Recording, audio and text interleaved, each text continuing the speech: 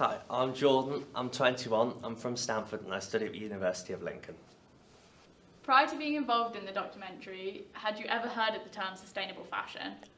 I hadn't before I was involved, but then as I've come onto the documentary, I wanted to learn more about it. So, before being involved, you had no idea what it meant? I had no idea what it meant, no.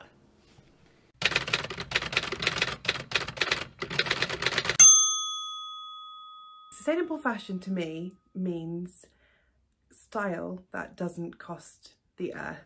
It's about people, it's about animals, and it's about the environment. It's just focusing on quality over quantity. We don't really need that extra white tee. But sustainable fashion can also mean sustainable materials, sustainable sourcing, small batch, slow fashion, things that are made to last.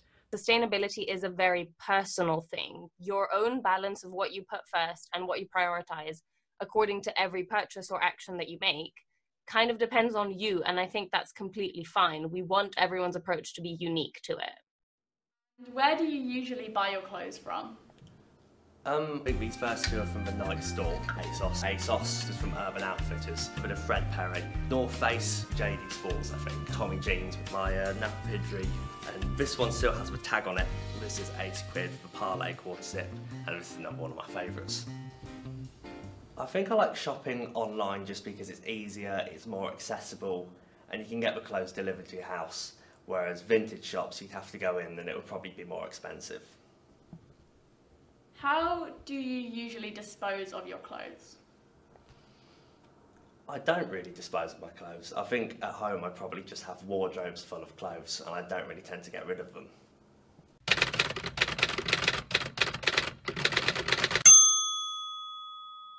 The most shocking thing was when I read that garment workers in LA are paid less than half of LA's minimum wage.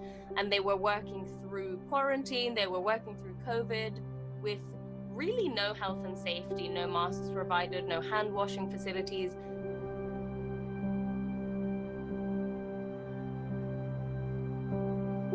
And the way that they're paid, it's called the piece rate, and they essentially get paid according to how much of a garment they finish. It's basically like the low percentage of like rates of payment to the people, and see how they are willing to pay so little. I know they need something to survive, you know? But why are they settling for such low value? I think that the most shocking thing that I always tell all of my friends is that fast fashion is a sort of trap. When you buy something from a fast fashion brand, you're buying something that is low quality. Okay, Jordan, while you were showing us the clothes you brought in today, we found some alternatives to your favourite sweatshirt, all cheaper and much more sustainable options.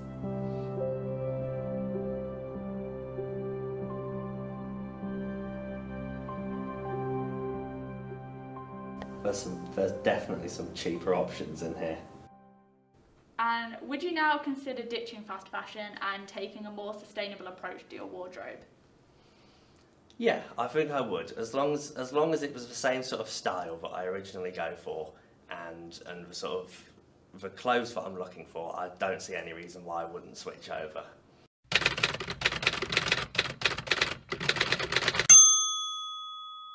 I always tell my friends to ask themselves, do you need it, or do you just feel like you want to buy it just because of whatever, you know?